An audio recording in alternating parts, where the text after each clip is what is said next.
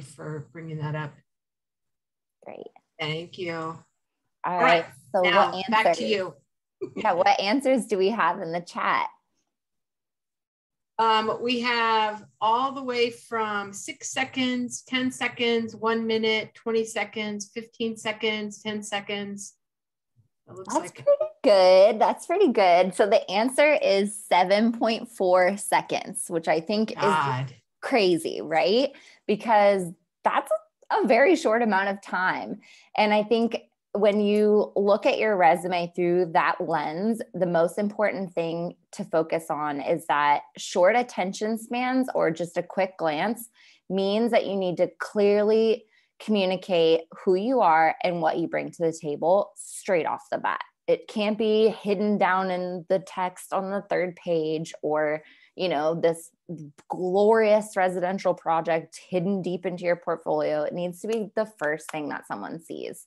If you really want to get that foot in the door, if it's not, you know, a friend introducing you to a manager that you went to school with, you know, it's like, you really need to look at the job application process through that lens of a decision maker so that you can work backwards from there and make sure that you're working up towards that when creating or revamping your CV. The most common mistake that I see or we see in resumes is just a list of responsibilities, like essentially a copy paste of the job description as you received it when you started at a job or an internship. And what I really hope you take away from this chat is to focus on value and accomplishments, not just a history. So focusing on where you want to go, what you want to be doing, your goals, and your wins. So when it comes to, and this is like the slide I'll spend the most time on, there's the image here on the right is sort of a generic resume, and then some of our notes that are specific to how that layout is, but I'll also go through sort of my bullet points on the left-hand side. And the first one is to have a hierarchy. Make the first thing on the page the most important thing, whether it's a summary about who you are as a designer. You know, I'm an interior designer. I have 10 years of experience in project management on X, Y, Z typologies. Or what it is that you're looking for, or what it is that you're most interested in. I don't believe that the top of your resume is really a space for, which is different from this example resume here, for your education. I think that that should be something at the bottom. I think you should sort of leave, unless, I guess, you've just graduated and there might not be anything else that you have to highlight just yet.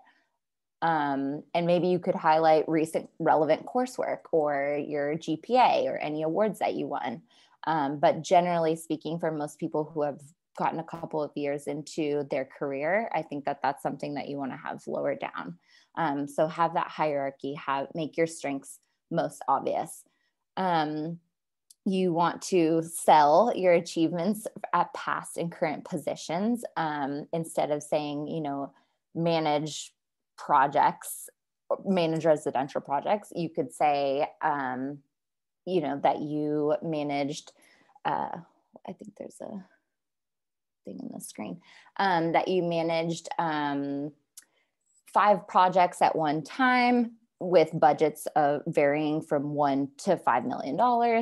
And you had return clients after being involved in those projects. I think that says a lot more about your accomplishments than just saying, you know, what your responsibility was. It's more valuable to state what you accomplished. You also want to, in that same vein, use numbers in your CV to quantify what you've been able to do. So what are the percentage of return clients, or what was the money saved by selecting different finishes, or what projects have you brought into the office, or, you know, like I said, your GPA when you went to school, or, you know, what your standing was out of other students or in your internship. The more you can use factual evidence to booster the understanding of what you've been doing is obviously great. And you can do that in other kind of soft skills as well, not necessarily just what you were doing day to day. You could talk about creating a tool or a process that helps save time or automate certain details or create a better layout and how you put together construction documents. Maybe it's software specific, like, you know, you graduated using the most current version of Revit and you're totally at ease with software. Like that's something that you really might overlook when you're graduating or coming out of school. That's a skill set that most people look to students for, right? And so being, you know, assured of your own skills and communicating that right off the bat. Sometimes maybe your skills are more focused on research or business development or something else. Just be honest with yourself and make it clear what you're good at and what you love doing. Next line is keep it clean, keep it simple. With having a simplified layout is easier for the eye to scan and to sort of feed into that hierarchy and jump to the, you know, part that's most relevant for that hiring person to review. You want to showcase your style with your resume and your portfolio, but you want to keep it simple enough to be clearly legible and not distracting from the information.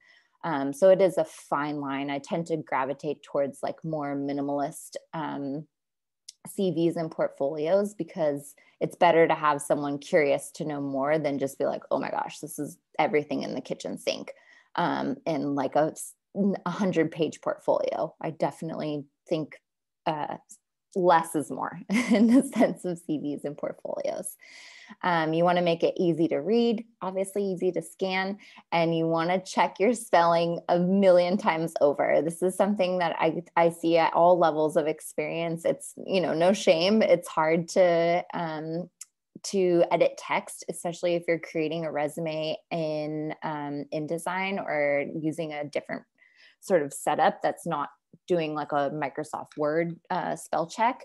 You really want to check your spelling twice, have somebody else read it through, print it out, read it on paper, send it to a friend, whatever it takes, check again, check 3 times. Nothing worse than spelling architecture wrong right off the bat. You at least got to get that one.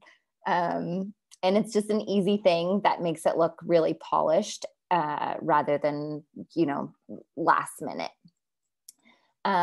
You also want to show the correct order. So showing your professional experience in chronological order from most recent to least recent. It's quite confusing for someone to start reading who you are. And then they're like, oh, wait, they worked there in 2007. Like that was, oh my God, so many years ago. You want to really make sure that you're coming in and you have the most relevant role and what you've been doing as of recent right there at the top. You also want to just describe roles that pertain to the job you're applying for. I don't usually see in architecture and design as much of like outside industry roles on someone's CV, but I know that it does happen. And obviously it's something that when you're just graduating, you want to show that you've had professional experience. So in that sense, like I would still encourage you to show that you've been working if you have been, but try to highlight maybe how design or architecture could be related to that job.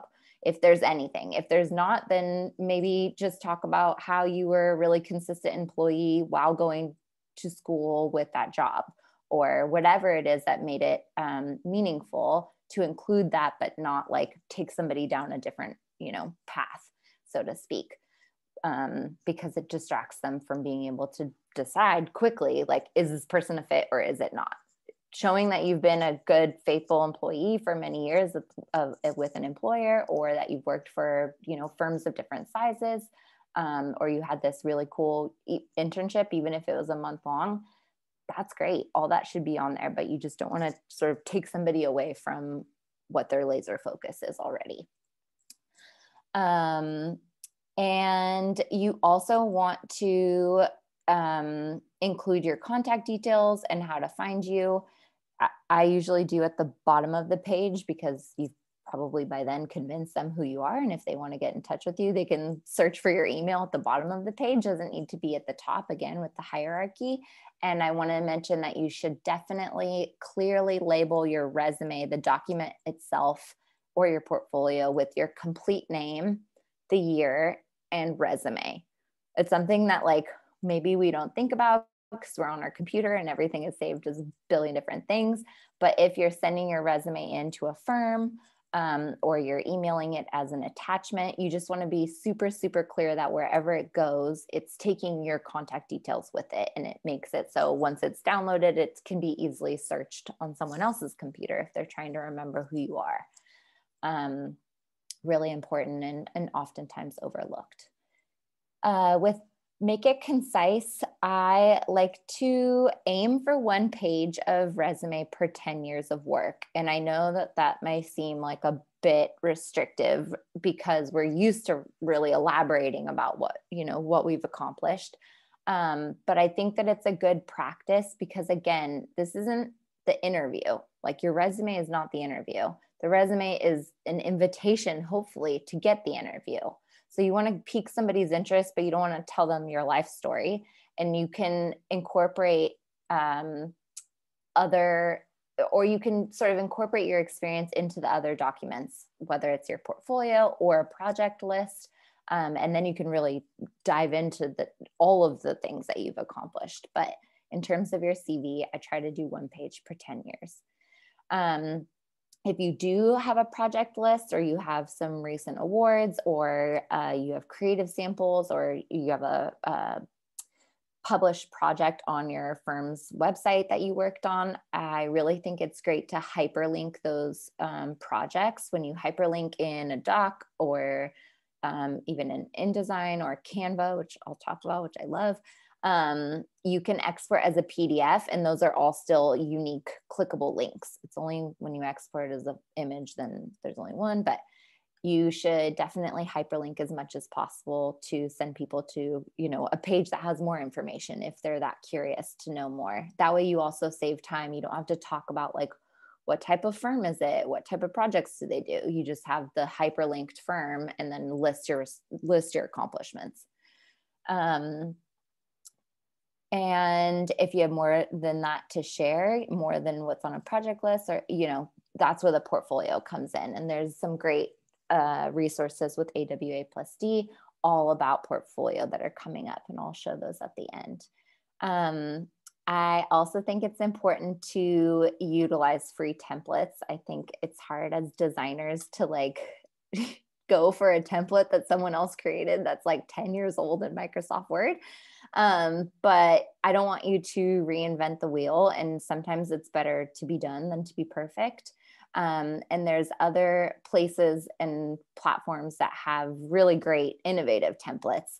My absolute all-time fave, completely free online, is canva.com. It's like canvas without an S, Canva. Totally customizable, really easy templates. And I was just gonna pull up, let's see, as my computer is like, no, you cannot. I was just gonna pull up the other window, but it is not wanting to do that. Let's see. Where did it? Yeah, I've used Canva before. It's great. And it is very good. You can just type in minimalist resume, and there's just so many different ways that you can customize. It's actually really cool. Yeah. So let me just pull up Canva to just show how quickly you can find something interesting. It's already searching resumes, and it's already giving you like the, printed thing. And it's already giving me some suggested templates. Let's see what they got. And it's neat because you can share it, and you can really quickly do a duplication so that you can tweak it for certain types of firms. Like maybe you've worked kind of half and half, right? Single family residential and hospitality. And you don't know whether you want to go down X road or Y road. you could create a hospitality resume and you could create a residential resume that sort of still brings in little pieces of both, but is really tailored. And that's going to be more eye-catching than just having this like everything resume. So one of the cool tools is that you can just quickly duplicate your page. So once you've worked on this and updated it, you can just do a quick duplicate. You can obviously delete it. You can make a second page. And then what's neat is like, if you zoom in, you can just super quickly change a picture. You can change the font for all of your headlines. The formatting is really easy compared to Word to move things around. As anybody who has battled a CV template on Word will tell you, not fun. And you can change colors, you can change shadows, everything is editable. You can even change these tiny little icons, you know, and you can fit in other ones. Maybe you don't want to have maybe you don't have a website, but you have a portfolio, and then you can just put your issue portfolio linked all here. And like I said, you can just select it and, maybe I need to select the actual text. Let's see. And then you can go, why is my screen all zoomed in? Hyperlink like this. Oh, wow. You can just do a little link right there. You can, some of them already have these skills. It's just so easy breezy. And then you just download to a PDF, not a PNG. And you select like your first page, done, download, got yourself a resume. It's really that easy. And what's great is that they also have portfolio templates. So if you find like a nice, simple template that you like here, you could find a template for your portfolio that is pretty similar in style. You can use the same fonts, you can use the same colors. So can't say enough great things about good old Canva. And I think I'm gonna insert this here because I know that we've got people on the call that may be, you know, a few years out of school, and so your school portfolio is no longer pertinent. You have to create a portfolio in like those, you know, I wouldn't have any idea how to go about putting together a portfolio. So using this website, they really are really easy, and that would be a really good tool to use. So totally. Yeah. And if you do your student portfolio in here, you can come back to it in a couple of years and duplicate the same template if you like that, or update it as you want and put in your professional work, or have somewhere in between where you're working on it, you know, at the end of the year each year, which we've talked about is a good practice so that you don't forget all of the great things that you've accomplished. And then for CV examples, I just wanted to put myself on blast. I have this funny side by side. This was actually my resume back in 2017.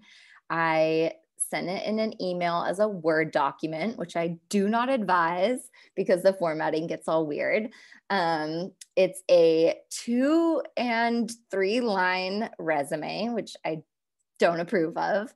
And it's really text heavy. It's got a lot going on. I've got, of course, my, you know, now not best practices of having my contact details all at the top and my education, and then like so many skills that are really long and huge descriptions of the company I worked for and, you know, all of the things that I did. And it's just a lot. Like, it's too much, right? This is me now. This is my 1-page resume. It is maybe too short for some people, but I am not an architect or designer. It's kind of just focused on the most basic things. My bullet points are all 1 line, which is obviously as readable as it gets. I try to quantify as much as I can what it is that I'm doing, whether it's, you know, working in a system with 190 plus, you know, contacts, how much I was budgeting, what percentile was I scored in, how many events did I run, really trying to like hit it home with the true details and accomplishments of what I did. And then I can link some of the more interesting things that I've been working on as hyperlinks, you know, creative samples. And then again, my skills and abilities are like one-liners, right? Not like this little mini book about myself that I have here. And I think that, you know, it also, these firms are all hyperlinked, which I did do back in the day here in this resume, I guess, originally. I just think that that's a nice way so that if someone's curious about what that company is, they can just click through and see their website. That's why they have an about page. I don't need to sort of explain who they are for them. And then the important part is the title. Like, I call myself a creative leader and strategist. You can call yourself an architectural designer or a job captain or project manager or director of design. You kind of want to lead with the title so that it also creates the mental tie-in to the person who's hiring of like, what job are you applying for? It's strange if you're a junior designer and you're applying for a project manager role, right? But if you are a junior designer with project management experience, that's going to go in your personal profile right there at the top so that there's no like confusion. Like, I'm a recent graduate, but before I came to the US, I worked for 10 years in wherever. And I had the unique experience of running large scale development projects and doing the management and blah, blah, blah. So whatever it is that really you want to convey should go right at the top in your personal profile.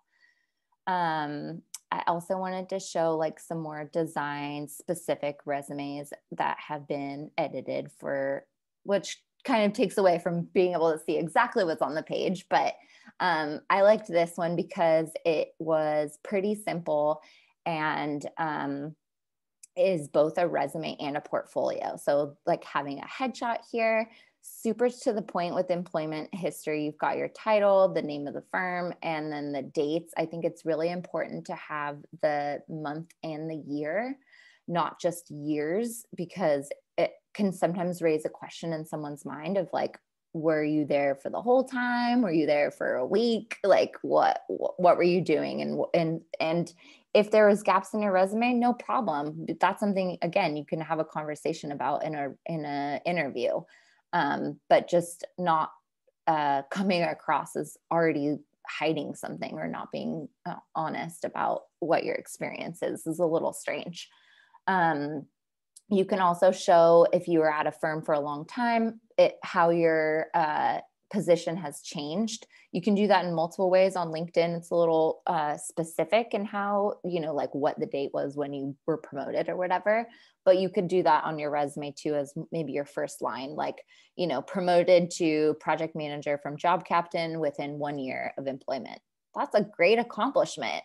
And it's more, you know, speaking to your experience than just saying project manager from X year to Y year. It's showing that you've already experienced personal growth in that opportunity. And I also like here, you've got some nice personal details, accomplishments and skills. I think that going back to sort of that template that we were looking at when it comes to quantifying your skills for software, it can kind of be a catch-22, like when you have those fillable bubbles of showing like, I'm 5 out of 5 for AutoCAD, but I'm only 3 out of 5 for Revit, right? It's like, then they're like, well, they're not really good at Revit, so let's find somebody who's excellent. Sometimes that can work against you, but if you're 10 out of 10 for everything, please convey that. In other cases, it might just be helpful to list all of the software that you are familiar with and you are comfortable working in. And if you took any classes or, you know, specific learning with that software, definitely mention it and just sort of give explanation of what your level of skill is, but don't over or under state it. Having your academic background or your education experience is great. Being clear on what type of degree it was and your graduation date. References are nice, but I don't think super necessary to have on your resume. It can be maybe something in your project list or something that you send at a later time. Unless, of course, like your references are Tom Main at Morphosis and like, you know, these big names. But even then, no one's going to like pick up the phone and call your references because you put it on your CV. I think it just speaks to like who would vouch for you. And then I like I said, that this one just goes right into project portfolio. So it would have the project title on top, type of project, and then listing that this person's responsibilities on this project. And this is extremely important. As you all know, architectural projects take a whole lot of collaborators, and they're often quite large in scale, or they're quite small in scale. But being really clear on size of the team and what components of the project you were directly responsible for is important, so that, again, that person reviewing can really create the tie-in in their mind of like, oh, how would you fit into the projects that we're working on right now? What are your strengths? Were you doing the construction documentation, or were you doing the project management? Those are totally different. Or were you doing both? You want to really be clear on what it was that really was your wheelhouse. And the rest of is just like this. It's really only like what is that? 5 pages of project samples. These are all 1 page for different projects. And then that resume first page, 6 pages total. And I personally this would catch my attention more than a 100-page portfolio, because then I have to download it off of WeTransfer, and then I have to open it, and then I have to sort of, in my mind, create the hierarchy of oh, when was the most recent project, and what was the most, biggest accomplishment. I don't want to have to fill in the blanks. That's what you should be doing when you send your materials forward. And then I've got a couple more resume samples. Let's see. I wanted to bring those ones up because they're a little different from what we looked at before. As I have just a million things.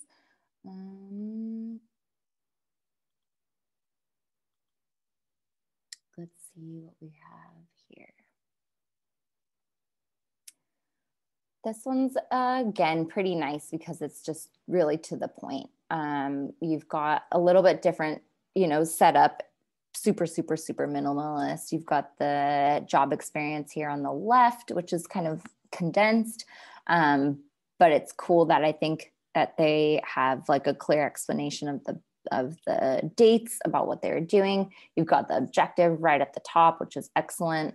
Here again, you've got this different way of portraying the skills, but even though this person is skilled at Rhino, the first thing the eye sees is oh, that's the lowest scoring, skill. So not great if you're making yourself look the best, because I'm sure that this person is still quite skilled at that software. Otherwise, they wouldn't have listed it. So just something to think about as you're putting that all together.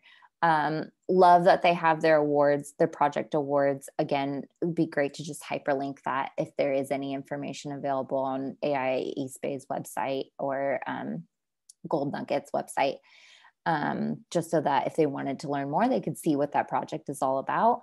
I also really like having a little bit more about the other things, right? Because life outside of work does exist, and likely you are involved in AWA+D or women in architecture or initiatives at your firm or at your school. So don't forget that that is still very much a part of what your professional experience is.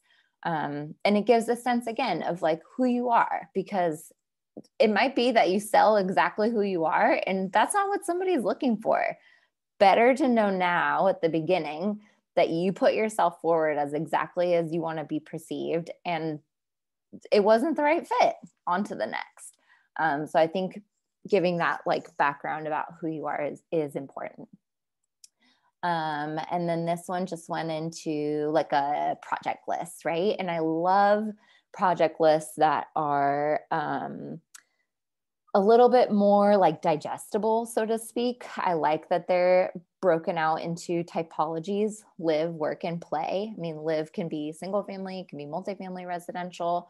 Work is obviously corporate workspace. It could be headquarters. It could be, this is kind of interesting. It's a little bit of retail and or almost cultural, right? And landscape, but it's all under work. And then play. That's a really cool, unique typology to be working in, right? We all wish we could be doing play projects. I think it's great to also, again, hyperlink those projects if they exist online, to give a little bit more of a description about what it was like. I've seen so many, you know, addresses, or, you know, I worked on 777 Bluebird Lane. Of course, I kind of know that that's a beautiful neighborhood and that the projects are, you know, multi-million-dollar homes. But talking about, you know, what this project was like and what their involvement was says a lot more about the project than just its address on the map. So any way that you can give a little bit more information in your project list is great, because it makes it more digestible for a complete stranger. And I think it's important to note that, you know, Bespoke Careers is unique in that we're ex-industry for the most part. And we've worked with, you know, AIA and Westside Urban Forum, and many other actual architecture firms. It's often that people in HR at all types of offices don't necessarily work in the specific focus of that office. You could be having your resume being read by someone in HR who does not have architecture experience. And so saying that you worked on a project from SD to CA could, to somebody's mind, mean San Diego to California. You know, I think that we oftentimes like take for granted the little lingo that we all speak in, working in architecture and design. And so having that in mind about, you know, having the potential idea that the person reviewing your resume could have no idea what some of this means is a great lens to also view this through. And I like to pull up this one too, just because it's a little bit different. It's a resume from the UK. So obviously some of the abbreviations are going to be a little different from what we're used to, but I like that here you have just some beautiful project images, and we can't all have beautiful project images, like, especially when you're just starting out, but I'm sure you've worked on some pretty cool academic projects and you've created some beautiful renders and some interesting models. And this is a great space to really give a teaser about what that looks like. I think architects and designers are very, very visual. And so just making it a little bit more dynamic is important. This one's, again, a little reverse in terms of having the employment at the bottom and education and awards first, but it can be a little different in Europe about how, you know, the job seeking process and the hiring process. Oftentimes there's like a clear explanation of citizenship or work authorization that's right at the top of the page, which is maybe different from what we do in the States. Language skills, being able to speak English and Welsh. That's often something that I don't see on designers' resumes, even though I'd say that designers often are more multilingual than other professions. So I think being able to remember all of who you are and bring it to the table with your CV is great. This is kind of a combined education or work experience overview with project lists. Like you can see here, you've got some of the details about the projects, budgets, what was done, alterations and refurbishment versus, you know, installation of a freestanding structure. I hope you all can see this. Is this the tiniest screen? Okay, we're good. I think that that's nice, you know, just talking, again, if you could hyperlink that, better, but good to just give a little more context. So that is kind of the CV example I was thinking to give you. I'll talk just super, super briefly about, how are we on time? Your portfolio, because again, AWA+D is going to have an amazing couple of events coming up. I think on my end, I want to just say that, you know, a portfolio is a great space to show your range and show your style. But you also want to make sure that it's formatted correctly. It's great if it pairs nicely with your CV. It's not necessarily the most important thing. But I think just being able to keep it simple is better than going totally over the top. I like this little clip here on the side that shows, what was your role in the project, include important details. This one has the client, the architect, status, team, contractor, contract value. You might not have all of those details, but having a clear, we can maybe zoom in, having a clear overview of exactly what was going on, if it won any awards, stand out, emphasize any awards, etc. And to also keep it updated. So now it's like, you want to edit this page? No, I do not. Let's jump to the next one. I think that again, this is a teaser. You don't want to have everything in the kitchen sink, but you do want to show your biggest accomplishments. And it might be something tiny, a piece of furniture that you crafted yourself, or a really cool model that you put together for your class. Or it might be a massive, 7-year project that you worked on. Having a little bit of both. And again, using the resources like Canva or InDesign to create pages that are easily switchable. So not having a table of contents with like a page number on every page. Better to just have pages that you can drag and drop and reorder so that you can have a full portfolio that exists somewhere, and then selectively pull from that to send off a hospitality application or something like that. And yeah, I already touched on that quickly. Your cover letter, your cover email, I would say do it or don't, make it count. I think that there's a tendency to really go super generic on your cover letter. Like, hey guys, I'm Natalie. I do this, that, and the other. Just say what's not already been said in your CV and portfolio. This is a letter directly to a potential future employer. This is an opportunity that you have to address them directly. Take advantage. Take 2 seconds to properly address who it is that you're writing an email to. I personally don't enjoy to whom it may concern, because then I got to be concerned about who the right person is. When I receive a cover letter addressed to me at Bespoke Careers, you have my attention, of course, and that's not hard to do. It's not hard to LinkedIn or Google search for who the hiring manager at Grimshaw is. It's out there. The information is live. You want to express why you're applying to this specific company. What about their work interests you? Did you focus on something similar in school or in practice? And I'd say generally, the better you get at talking about your work, the easier it is to show someone your value. So you could even practice with a friend, and they say, why are you applying to this job? Well, like I heard that they work on modular projects, and I visited this factory and I'm super interested in the technology, and like being able to just get excited again and create that connection, even through the screen. So tailoring your cover letter is great, emphasizing your unique qualifications and summarizing anything that's super specific, like your work experience. I have 8 years of post-grad experience working in Greater Los Angeles.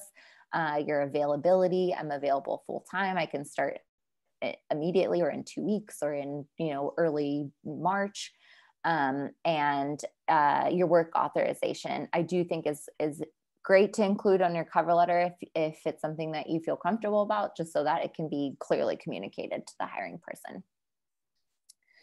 And then I'll just go touch quickly on LinkedIn. There is another event that we did last year that really goes into the nitty-gritty of LinkedIn.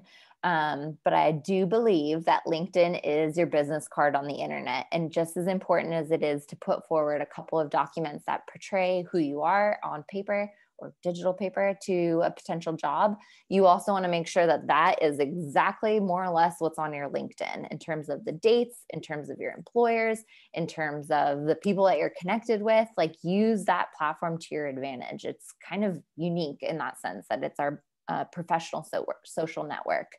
And there's lots of ways that you can really optimize your your LinkedIn in, very quick and easy ways.